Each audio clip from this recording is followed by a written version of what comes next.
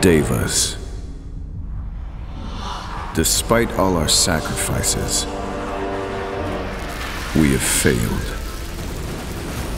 Ereshkigal was resurrected. The power of the Balar Lord has spread throughout and beyond the Divine Fortress. The air in Rishanta has become colder. The Daevas have taken a frigate and advanced to the Divine Fortress. Soon after Ereshkigal showed herself to the frigate, the Daevas used all their power to take her down. A great explosion shook the deep layer, covering it in smoke.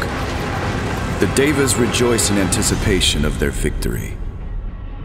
But when the smoke cleared, Ereshkigal stood before them, not a single scratch on her body. The Daevas' cheers quickly stifled into silence.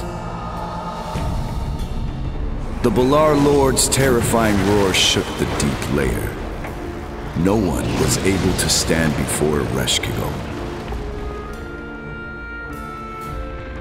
A dark time has come, but we cannot let despair undo us.